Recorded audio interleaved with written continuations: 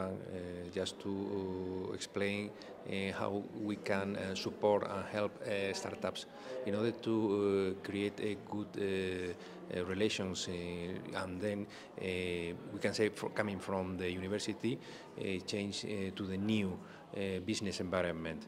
So our perspective here, or our support, is try to help these startups in the university to help in order to develop new strategies and trying to find solutions for the different startups. We can say the intention is to integrate all the different needs that have the different startups into real solutions, and then provide a proper way to develop their own projects and be able to increase the possibilities in the business, in the real world, where we can say. That is the idea where we are now focused here in the university, try to explain how to develop this kind of skills, and not only in this aspect, but also with master class. We have developed 3 master class for the students in order to explain some specific skills for the different students, and I think they will give the opportunities to develop in the real world. The most important aspects are that in the incubator phase, the startups need a lot of procedures, how to develop their own ideas.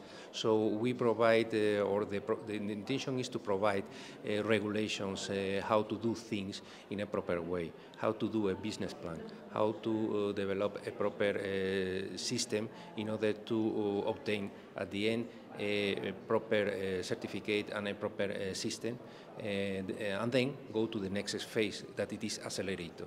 The acceleration phase is the one who will obtain funds from the different investors that there are in the real world.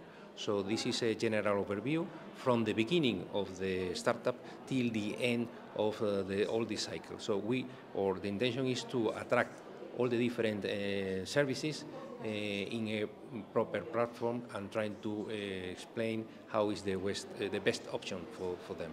We have listened to a lot of good startups, good ideas, projects that really will be beneficial for the development in the country. The point is that really they need some kind of guidance, instructions, how to do things, no? Because they have good ideas, but the problem is to go from this theoretical environment to real facts. And this is the main task for them.